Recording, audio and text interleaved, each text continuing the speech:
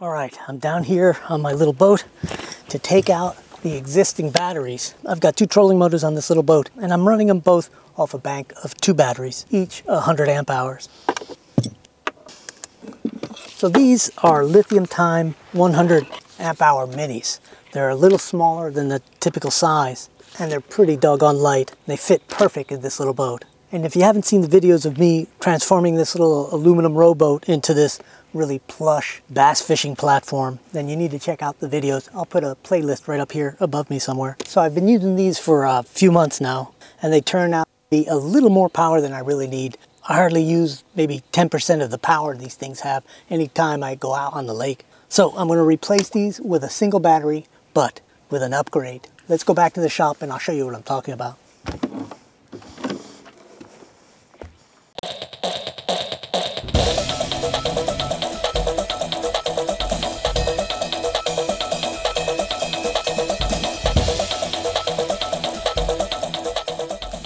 This is LiTime's new 100 amp hour lithium iron phosphate battery, and it's their smart version. And that's going to be special for fishermen like me, and I'll show you why. And like all these lithium batteries, they're really light, or at least lighter than the old lead ones. So this is going to be my new trolling motor battery for my little lake boat, Alumina. And we'll go down there in a minute to install it. But first, let me tell you why I'm excited about this. One of the complicating factors for simple setups in a canoe, a kayak, or a small boat is that if you want to know what state of charge your battery's in, you have to have an external battery monitor with a shunt. And those devices are a little bit complicated to install, and they're not cheap. Typically, a good one will run you a couple $100. Cheap one you can get under $100, but they don't do much and aren't really worth it. Be honest with you, I've tried it. So the value in having a smart battery is that this thing is Bluetooth linkable to your phone through an app. And I'll show you how you do that in a minute, but I'm getting a little bit ahead of myself. First, let's just talk basics here. The real value in lithium iron phosphate is that it has a really high energy density compared to most other styles of batteries. You get a lot of juice in a small package and relatively lightweight. Now, selecting a battery for your use, you might want to prioritize something other than having the smart feature. But if you're like me and you're operating a small vessel and you're relying on being able to troll with your little trolling motor and knowing how much capacity you have and how much distance you can cover, this is a great way to go. This particular battery is 12 volt, 100 amp hour, and it is rated as a Group 24. Now, since I've made other videos about lithium batteries, I have had a bunch of questions about grouping, what grouping to buy. And honestly, the best way to select a lithium ion battery is to first know what your energy needs are.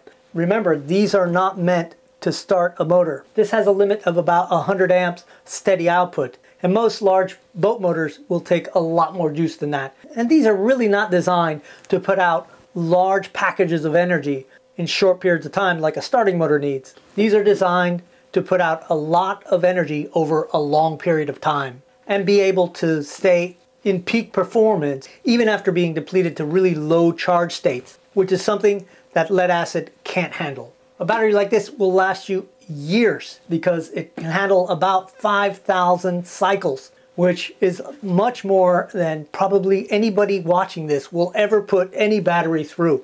Imagine taking 5,000 fishing trips. When would you find the time? So before I can actually get any data out of this battery, I need to upload the app. I'll go ahead and just scan the code, and it gives me the web address. Now I can go ahead and just upload that app, go through the process of getting the access code, put in my information and a password, and we're pretty much set up pretty quickly. That only took me a few minutes.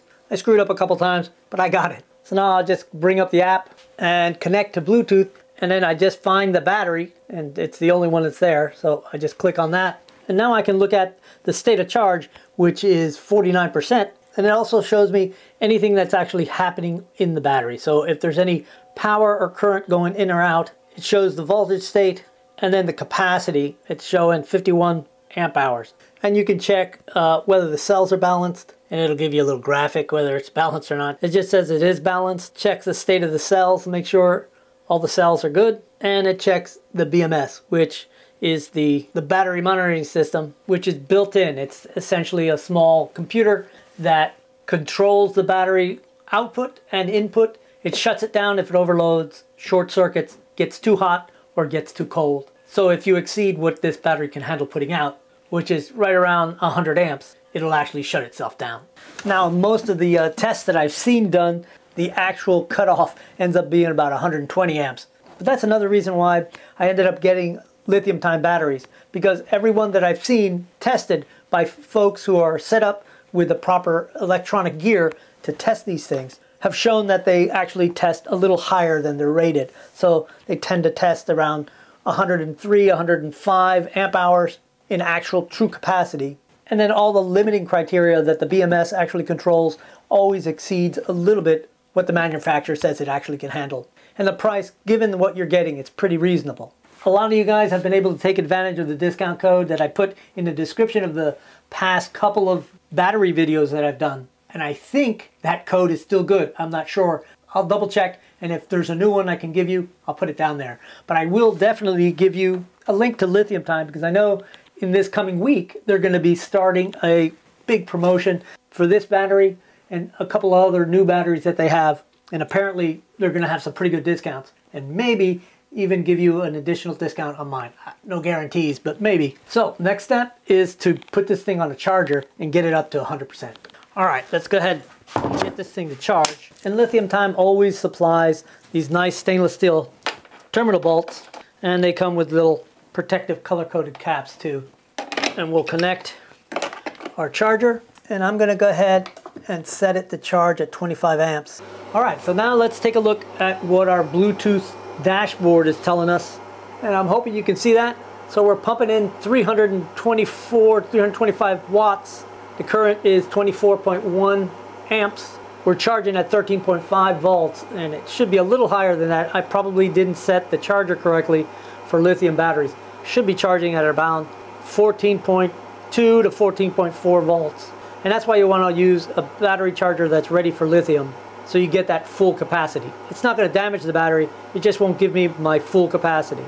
And it's showing 51% capacity right now, which that's about right. So when we go down and connect this to the boat and we put this on, we'll be able to see the draw on the battery and see how much of a load our trolling motor puts on it. And then you can kind of get a feel for how long we can actually run it and how far we can go. And you don't actually realize how handy this information is until you actually have it. Check it out. It's telling me it's charging, the state of the charge, and below it, I'm not sure you can see it, but it actually says estimated 1.27 hours to full charge. That is really handy information.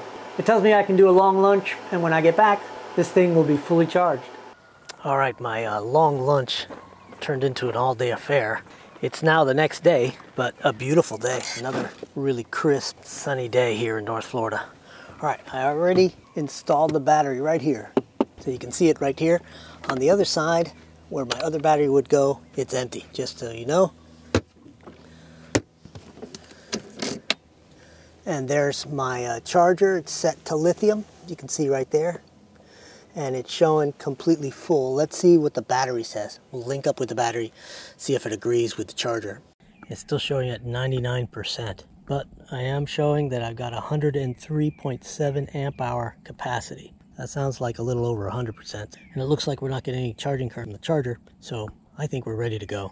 So my plan is to go ahead and get out there on the lake. We'll put some rods out, we'll troll, I'll monitor the battery with the app, and I also have my amp meter that I can put on the wire, and we'll see what the meter says, what the LiTime app says, and this way we can take a look at and see what the energy draw is and kind of estimate how long we can stay out there trolling.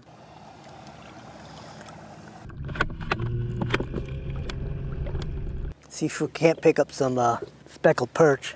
And I'm just using some small soft plastic minnows. All right, so before we get going actually trolling, let's go ahead and clip on our meter. And it's showing a very low amperage, just sitting there, 0.66. And I'll go ahead and put it first gear. So this is speed 1. It's 7.16. It's showing a negative 7.3. Bump it up to the next speed. Our meter says 8.38, and the battery's telling us 8.6. The next speed, which is speed 3, giving us, let's see, it's 16, right about 16. And here it's showing 15.7. So the other thing I can do is I can take a look at my little GPS app on my phone and see how fast I'm actually going and how long it'll take me to get back somewhere. And using the hours of capacity that I have, I can really look at and get a really good idea of how far I can actually travel. So this really pools all this information together, and while I'm not going to be doing it constantly, it is a nice thing to be able to do while you're getting to the end of the day, or maybe getting started and kind of planning how far, how long you're going to fish. As it figures out how much of an amp draw you're actually using, it tells you right down here in this little line on the bottom that we have 7.31 hours of remaining usage. That is nice. No math needed. So I've gone ahead and put this thing on full speed. Let's see what we're drawing. Right at 39 amps, and it drops our remaining hours to 2.6 hours. So I could run this thing at full blast 2.6 hours right now. That's pretty impressive. All right, we're hooked up. Let's see if there's a little speck. Yep. He's a little small for a keeper. I wasn't going to keep him anyway.